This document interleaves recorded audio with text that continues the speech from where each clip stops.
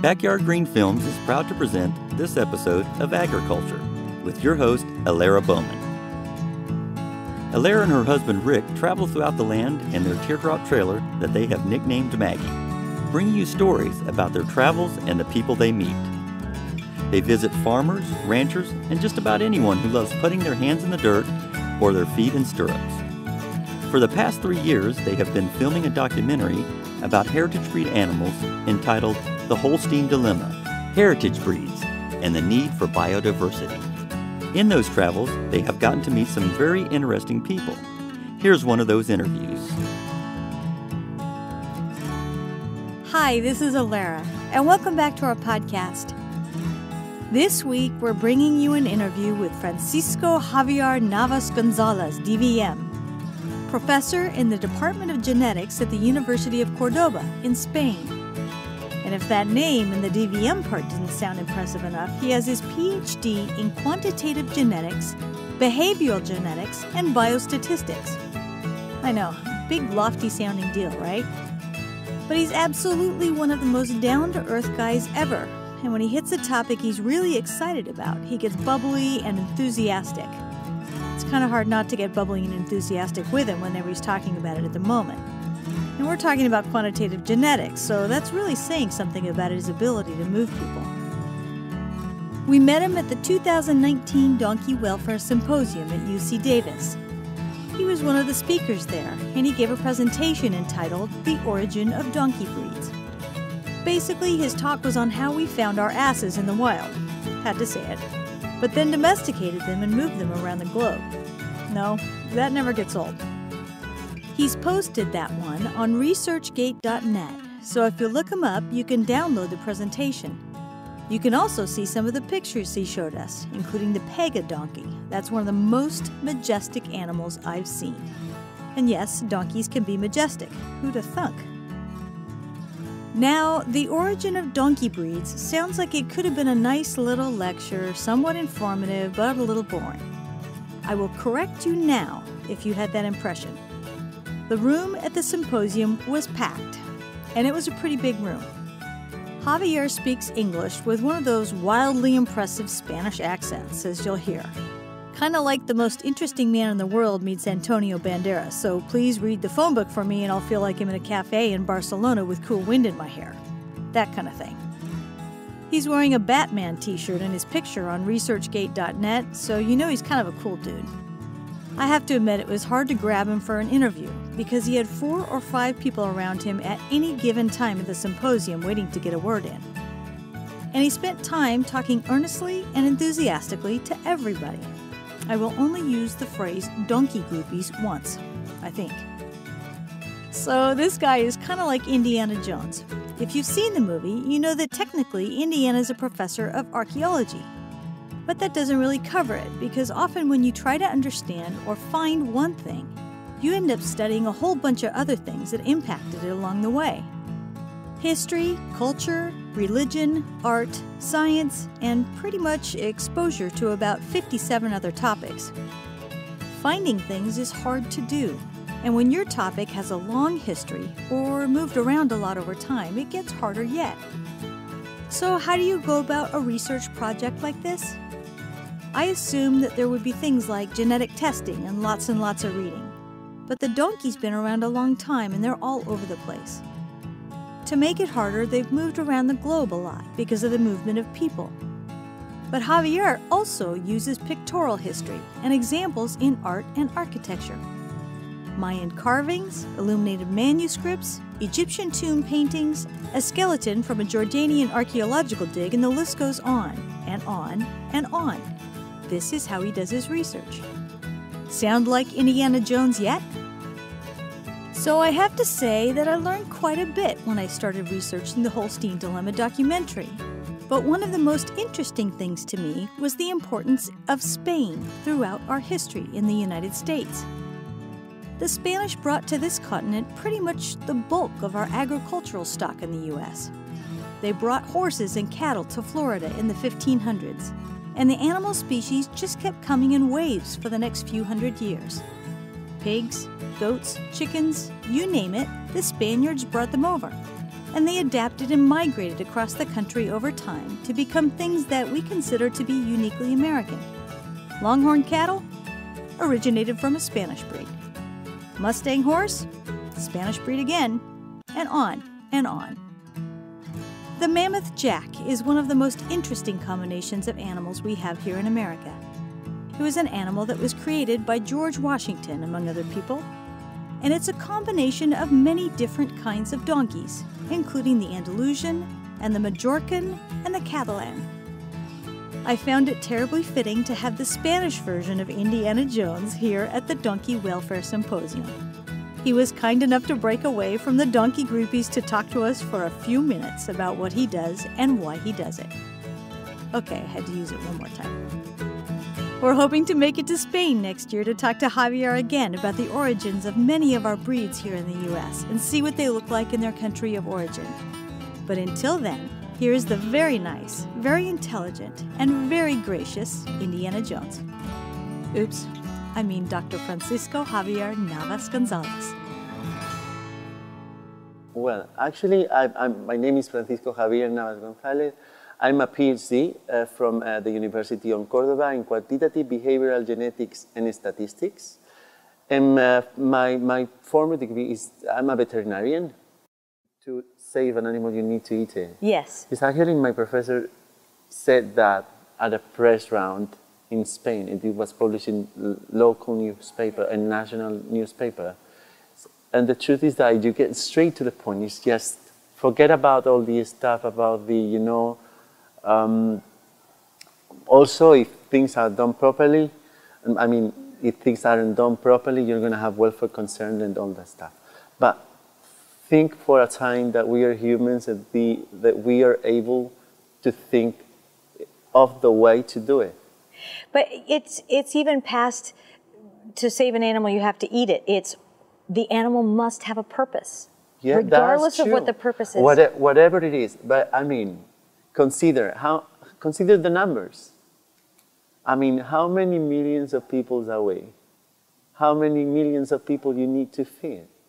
And then you have sports, okay, but still, how many animals do you need to practice sports? For assisted therapy, it would be okay with, don't know, 27, 30 donkeys for the hospital. We have 44 millions. Okay, we have, maybe we cover all the needs for all the assisted therapy hospitals in the world. We will cover up to, don't know, 2,000, 3,000. What happens with the rest of millions of donkeys? So, you know, we need to find any purpose is good. Okay, so purpose by breed because there are characteristics, because I've often heard people say, you know, a mix of genetics is a healthier animal in general. What would you say to that argument? Depends on the context. Actually, sometimes the good thing about local breeds is that they are more adapted to the place that they are in, both from a disease resistance perspective, both because they are adapted to the weather. So, you know, with genetics, you need to work with that. Sometimes you get an improvement out of crossing animals, which is called the effect of heterosis. You know, you get... Hybrid vigor, correct? Yeah, hybrid vigor. So you got the animals crossing, you got the best and the best from those animals in the first filial generation. Then everything stops. Because I mean, if you continue crossing these animals, you may get the best or the worst, you know. So it depends. And now that's a really important point, because I got into a discussion last night about the benefits of keeping the ingredients separate. So if we need to add them again, they can come back in.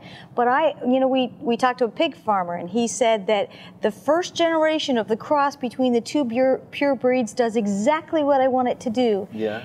And after that, if you continue those lines and let them breed, you lose the benefit. Why is that genetically? Because, I mean, characters appear.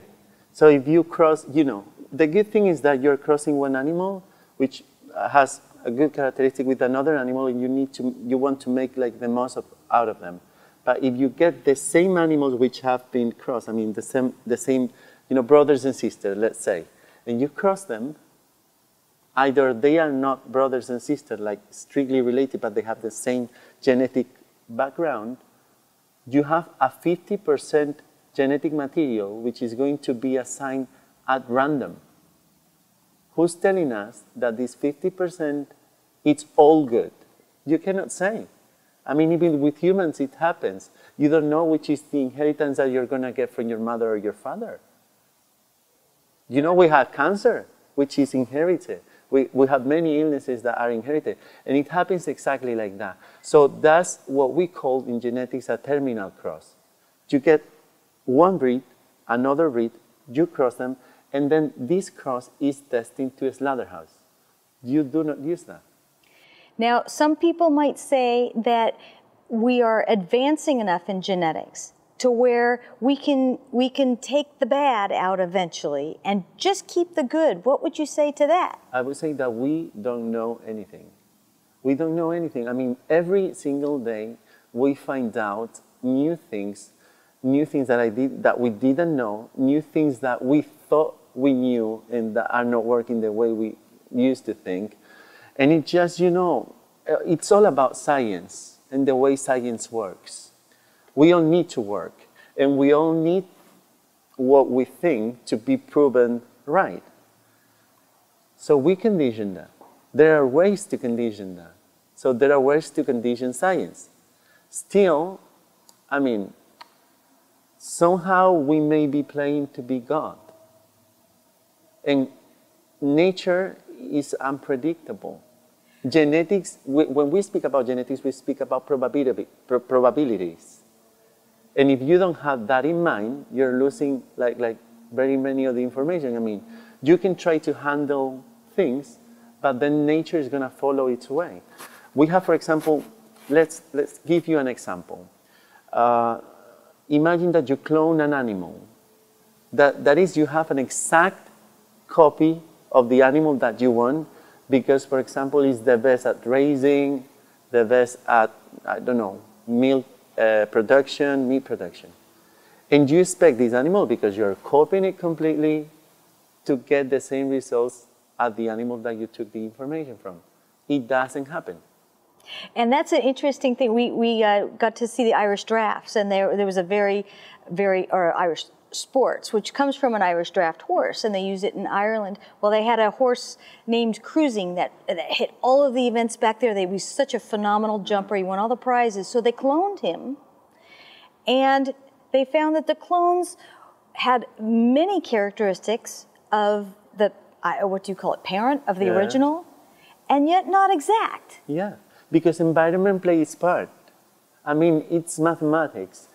The phenotype of an animal, and when I say phenotype, I'm saying color, ability to run, ability to produce meat, is the sum of genetics plus environment. Physical characteristics. Yes. So, as long as you have an individual, there is something that is called in genetics permanent environmental effect, which depends on the inner characteristic of each individual, just because they are different individuals, even if they have been copied. For example, think of the case of twins. Twins are similar, but the experiences that they have in life, how they are trained, how they think, is different. And if they are, monozygotic twins, they should be replicates. But still there's variability. And that happens because, biology is not 1 + 1 = 2. Okay, so now tie this into heritage breeds, landrace animals, the four breeds of donkeys that you said started initially, and tell me how the environment shapes how the animal grows in the future.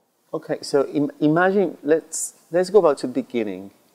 For example, you have an animal that is sharing a pattern at a place, and you say, okay, these animals are good, but I would like them to produce more milk.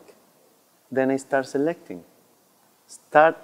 First, in the ancient time, they didn't know about numbers, but they knew that if they have one highly producing animal and they cross it to a highly producing animal, then the result was a higher producing animal. What happens here is that this can be done when you have very large sample of animals, and then the effects of variability are not covered. What does this mean? I mean, if you have a large sample of animals, you can have like a picture of the real variability in the population. So visually, you're able to decide which animals are better and which are worse. But we are not in this point. We are in the point that we have already selected animals. So we have made things more complicated. Thrown away. Yeah, yes. There's no possible, it's not a possibility to make a visual selection of characteristics. So we need to quantify these characteristics. Now, you gave a slide that I thought was very interesting in your presentation. It was the green background where you talked about the stud book. And you talked about characteristics that carry through, whether that be the ability to amble versus walk, the ability to color patterns and things of that nature. So these are above the norm or below the norm, correct? Explain that in terms of this conversation, because those characteristics are very specific and very, very much quantified by a number. Well, actually, it depends on the breed. I mean, when I speak about a pattern, we speak about 3 kinds of patterns. Well, maybe 3 and 4 that we should be aware of. The first thing is a phenotypic, like morphological, zoometrical, phaneroptical, which is color, horns, a pattern that we must be aware of. We need to have a population of animals that is similar to each other somehow. Then we have a genetical pattern. There needs to be a genetic background supporting that zoometry that, you can have animals that can be similar, but still genetically different. And when I say genetically different, it's not the kind of variation that you expect to be a within-breed variation, but an interbreed variation, I mean wide variation. Then you have the functional pattern. Normally, functional patterns are directly related to zoometry. And this is like a reversible way. It means, what I normally say is I give the example of the giraffe. Does the giraffe have a long neck to eat the leaves on the top of the tree? Or she eats the leaves on the top of the tree because it has a long neck? We need to think of that. So, maybe some animals have some qualities and then we use them for a certain purpose. Maybe we want to use those animals for a certain purpose and then we push the patterns, the morphological patterns, the phenotypic patterns to that direction. And then the fourth pattern that we must consider to work with breeds is the socio-cultural pattern. We provide breeds with their entity. Because, without humans, the concept of breeds doesn't exist. We created it. And the truth is that we shouldn't think of breeds as a static thing. Because our needs are changing, are constantly changing. So what we need is the breed to adapt the situation. Now that is a huge argument that you just talked about there. Because there is one camp that's firmly in the position of we must preserve this like it's in a museum. And there's another camp that says the purpose is to adapt and survive, otherwise it's just a museum piece. Yeah. It's not a practical thing. Do you see both sides of that argument, or is there validity to one or the other, or neither? No, the only thing is that people focus, I think people is focusing or is approaching the issue in a bad way. I mean, when people try to solve that variability issue, what they do is to cross with other breeds. And we mustn't do that. I mean, if you want to do that and you have one breed in any part of the world that can do that, why don't we go for it?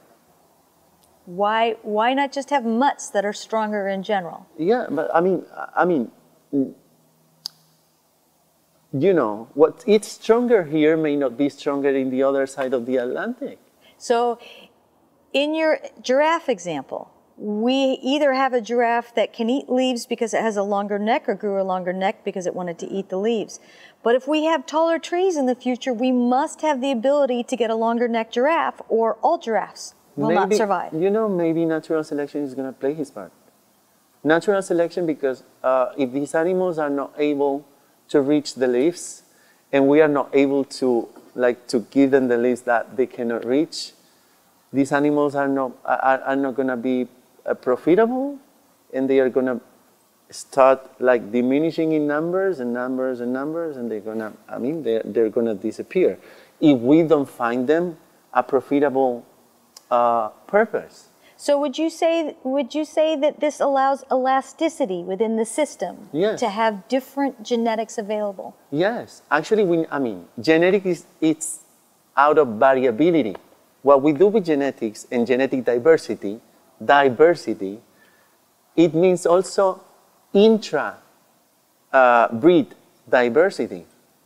I mean, breeds not, I mean, have you seen dogs evolution?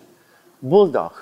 Try to find out a picture of a bulldog from the ancient times, not the ancient, but I mean from you know, the 90s, at the beginning of the 90s, and compare it to the current bulldog that we have. They seem to be different breed, but still are the same. What do you think in the case of bulldogs? Was it good or bad? I think that somebody had a purpose for that. It's not my purpose, but I think that definitely I would not necessarily have gone quite so extreme in that direction. Yeah, but I also know that you can get bulldogs here, or a boxer. We have a neighbor that has a boxer, and he got it in Puerto Rico, and it's a little bit of a different looking boxer than the one here. So if I wanted to go closer to that kind of a boxer, I could go to Puerto Rico and maybe find a breeder that did it. Or here, the same thing. There is variability within the specific breed, correct? So you can do that. Yes. The only thing that's, I mean, we need to try harder. It's just not, I mean, crossing to get a better thing is the easy thing, because we know it works. But still, it may not work at all cases. So this is why we chose the Holstein dilemma as a title for our documentary, because the animal, the Holstein, produced. We selected heavily for production, and yet selected so heavily that the entire gene pool is, not the entire, but almost is 2 bulls and 92 or 100 cows. Yeah. And so within that breed, there is an extremely narrow selection and extremely narrow genetic pool, one breed. Yeah. But they can somewhat repair that by bringing in other breeds, correct? No. Well, the word, I wouldn't say the word repair, because if reparation involves disturbing, you mean, I mean, like making some bad things towards what we already have. This is not reparating. This is like a short-term, I mean, short-term fix. Yeah. Okay, but why? in the long term, we're losing both breeds. Because you've diluted it. So you have a longhorn that's not really a longhorn. It's now it's a another Watusi or a Brahma. Call it different. Yeah. Maybe with time it becomes a breed. See, now that's what I don't understand about the argument that says don't touch it. You can still maintain breed A over here and breed B over here, but make a new one and have breed C as well, as long as you keep all of them. Depends on the context. Maybe they don't do well. I mean, it depends. Some of these crossbred breeds do not well at all conditions. Yes. You know, some of these highly selected breeds are not working well if you take them, for example, to the desert of Sahara. You may have a really selected breed to produce like the highest amount of milk here in the United States, and then you take that cow to the desert, and it's the worst one. But that is adapted to that locality, and so therefore it might make it in the United States, but it would not make it in the desert of the Sahara, correct? Yeah. So it becomes a regional adaptation. It depends. I mean, we have like settle a very like extreme example. But even here in the United States, if we have different locations, we have natural disasters and we have natural conditions, humidity, temperature, and we have many different conditions to which local breeds may be adapted and to which some of the breeds are not.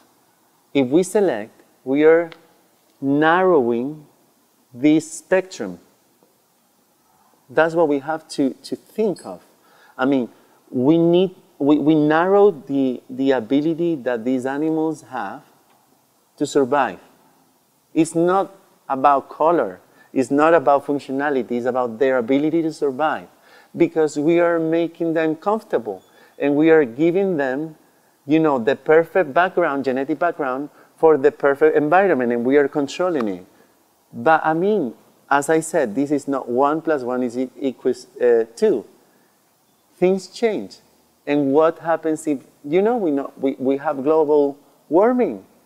Things are changing, and we need to see how these breeds are going to adapt to this current changing situation. So it sounds to me like you're saying we need options. We have options, and these options are provided by the different breeds that we have in the world. So we need to preserve the options. We need to preserve the options, actually. Yes. Now, one of the things that the good Dr. Eric is asked me to ask you, he says, how does the body respond to insults from a genetic perspective, which kind of feeds into what you're talking about. So relating to genetics, are there some breeds that are more pest resistant or more, they have a stronger ability to fight off certain diseases than others genetically? Of course, of course. Now you say of course, but does the layperson understand the difference? I mean, sometimes we don't even understand the difference because, you know, we haven't focused on disease resistance. The story of the analysis of genetic background for disease resistant and, you know, for example, in cattle for mammalitis and for all the stuff, is not that old. I mean, it's only been don't know, it started maybe in the late 80s or so. Starting about thinking of that. So it's not that far. So how can we transmit that information to the people when we still doesn't even control it on the whole? Still, for example, in my case, one of the things that I've included in the selection program of the Andalusian donkey breed is the selection for the resistance to summer sores, which is an illness. That's a very specific thing. Yeah, but still there's a problem. You know, what we did to select it, when you see the stock book of the Andalusian and when you see the catalog on the Andalusian, you think that these have all things have been thought by researchers and they decided which was best. No, they come out of meetings with the owners and we ask them, what is your concern? So you can have an Andalusian and you are selecting for that one specific resistance, but somebody with an Andalusian in a different region in the country might select for something separate? Yeah, sure. It depends on what you want. And it's still an Andalusian, though. And still an Andalusian, of course, because there's variability. I mean, variability means you can have an animal which is totally resistant to an animal which is not resistant at all. So what is the moment? Where is the moment where the Andalusian in the East and the West, selected for two different things, becomes a different breed altogether? Well, you need time. Yes. You need time, and you need many things than resistant to an illness to become a breed. As I said, socio-cultural background, phenotypic background, genetic background. I mean, just because a breed has a different reproductive pattern, it doesn't make it a different breed. So use the Mammoth Jack, for example. Yeah. The United States breed that came about by George Washington, I believe, with that was the start, four different animals, correct? And a little Andalusian, a little bit of... Well, actually, we shouldn't, I mean, though we should consider that the start of something, we shouldn't consider that the start of the mammoth donkey. Why? Because the purpose of George Washington was to produce mules. It wasn't to produce donkeys. but still it comes in the way. So mammoth donkeys came a little bit later. This is the donkeys that were originally sent from Spain. Most of them perishes in the sea. I mean, we only had 2 animals finally arriving to the United States. But then afterwards, when the media and the transport were better, many more animals came here. So that's how you have all the variability that you have in the United States, the American mammoth donkey. Otherwise, where does the sorrel come from? Where does the brown come from? Where does you have all sorts of sizes and colors here. So we need to understand this progress as a constant progress. Furthermore, you have the thing that mammoth donkey hasn't been selected according to a standard, just a height standard. You want it to be as tall as it can be. Just physical characteristics for the purpose of Meal production. But that is a purpose as well. So it really doesn't matter if a horse is used or if 2 colors are used. If you have white and red to produce pink, we need to see. The red is still valid, the white is still valid, but it's still pink. So it still has a purpose and you still want white and red. Yeah, but still we need to see whether these animals are sufficiently genetically different, sufficiently phenotypically different, and if the people use this for a sufficient different purpose. And whether, as a you always consider the four dimensions that I told you about: phenotypic, morphological, genetical, functional, and then the socio-cultural acceptance of that breed. I mean, if you cross whatever you want to cross, whatever the purpose it is, however similar it is genetics, but people doesn't buy it, you don't have a breed. Okay, now that touches again on something that we discussed before we turned the cameras on, and that was, I asked you if this is the only worldwide donkey symposium you attend, and you listed the other ones, which you can list again, that'd be great. And then you said that they all have different purposes. Could you explain a little bit about that and why a perspective of here might be very different from a donkey symposium in China, might be different from somewhere in Ethiopia? Okay, so the first Donkey World Conference that was held in the island of Hydra by the I think it's the Institute of African Studies, by the Professor Ed Emery. This conference was mainly based on global purposes. And when I say global purposes, it dealt with welfare, but we also dealt with things as distant as resistance to illnesses and how donkeys were used in culture, in music. So it was like a really good initiative because it started covering a field which has been unexplored yet. Then the Donkey Welfare Symposium came here, and it started focusing on the clinical aspects and the welfare aspects that were needing to be applied given the bad treatment that we were providing donkeys. So, it really fitted an area which wasn't being explored. And the good thing that they were able to reach the scale that they have reached today with this symposium in the United States, that we have the biggest conference on a certain species. Try to ask somebody whether they would be aware that there's a conference dealing with donkeys themselves, and they would not be aware. Because this is so unthinkable given the lack of attention that we were paying to these animals. We as a species, we humans. We as humans, yeah, we didn't know. I mean, we didn't know that donkeys were useful. So how would we expect that you're going to have 250 people coming to a place to speak about them? So welfare, this is the explanation as to why they call it the donkey welfare, because that's the focus. Yeah. So then the third one. Then we have the third one, which is in China. New niches appear for donkeys. I mean, we improve their welfare, we can think of other things. Then appears the conference in China. And China is about production. It has many experts coming from around the world speaking about welfare as well, because production is related to welfare. You know, animal production involves many things, involve production, welfare, clinics, feeding, nutrition, behavior. All the things are comprised by animal production. But still, we have the issue is that we do not know how to approach new productive niches. That is milk, meat, and skin. Work, it's not a problem. Why isn't it a problem?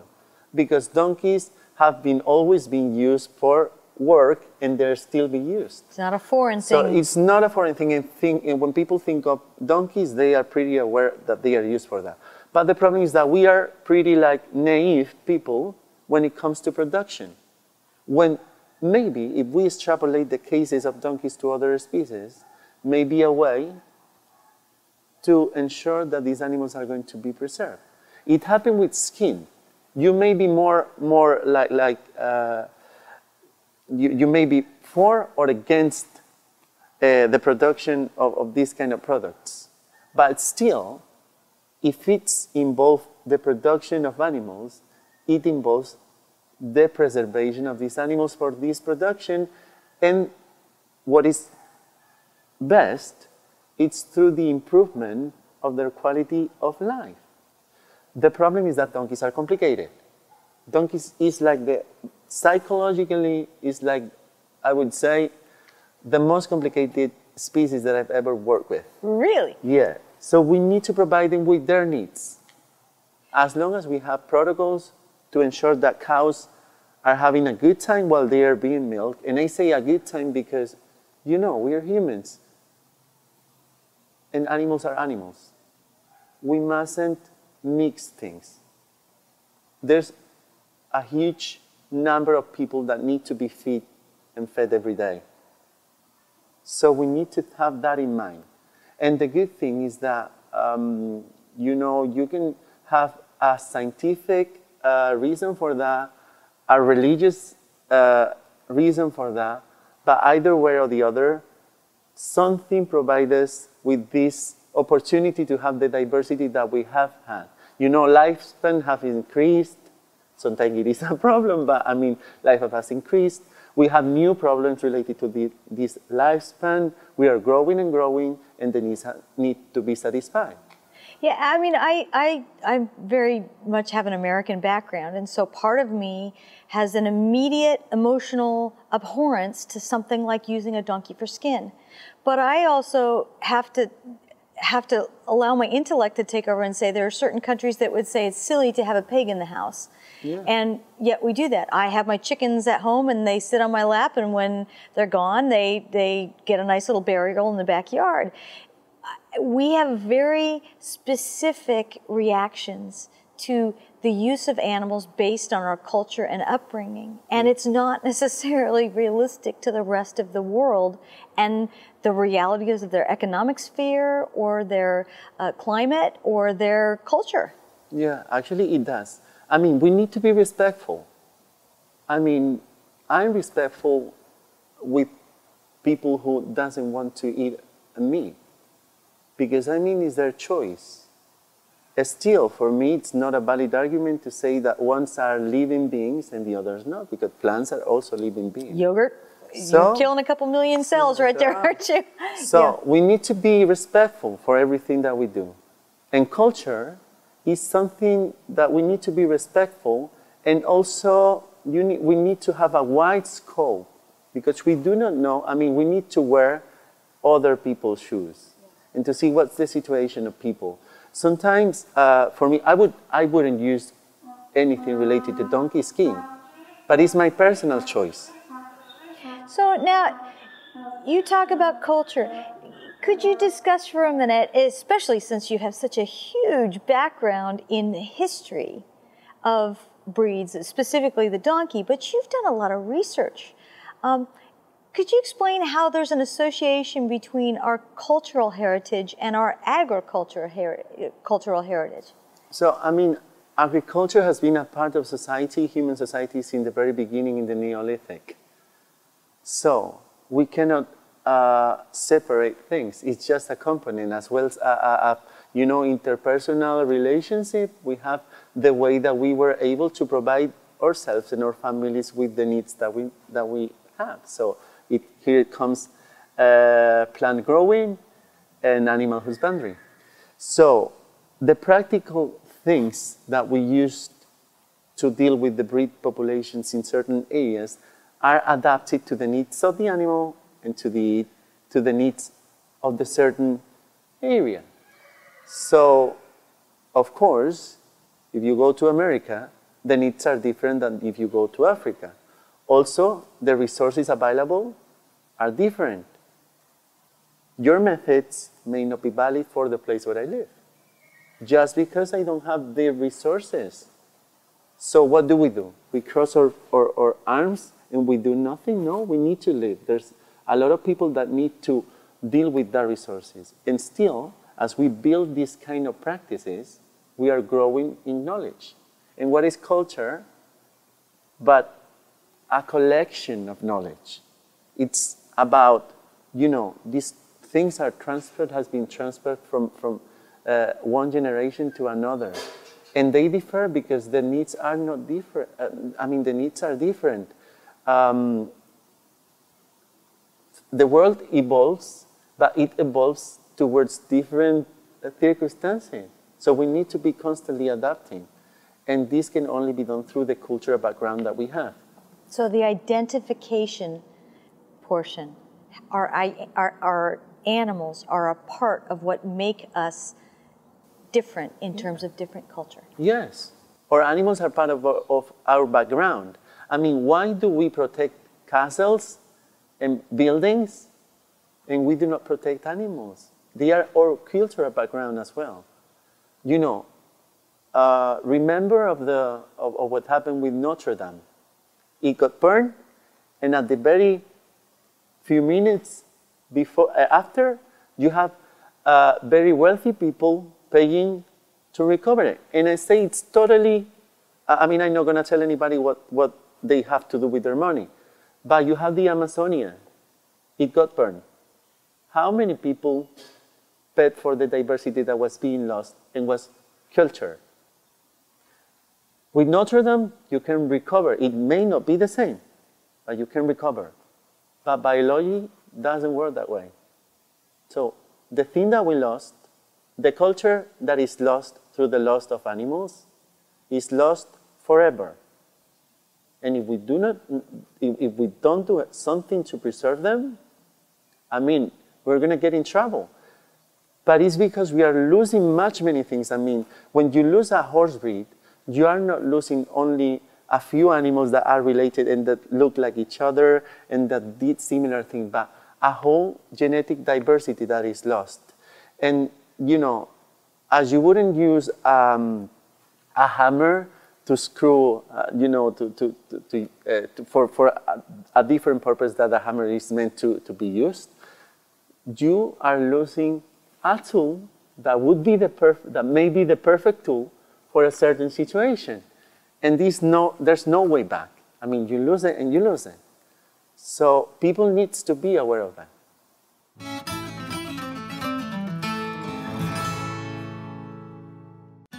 If you liked our podcast, please subscribe. This is how we keep going. And please tell your friends to join us. Please feel free to post any questions or comments that you might have to our social media sites. Our Twitter feed is at Backyard Green Films, spelled BKYardGreenFilms. Our Instagram is at Backyard Green Films, BACKYardGreenFilms. Our Facebook is Backyard Green Films. Our YouTube URL is youtube.com/backyardgreenfilms.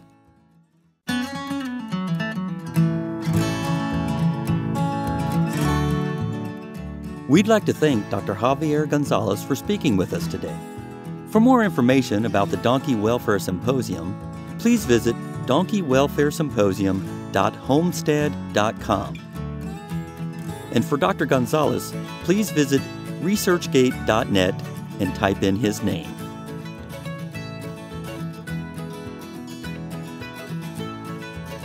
You have been listening to Agri-Culture with your host, Alara Bowman.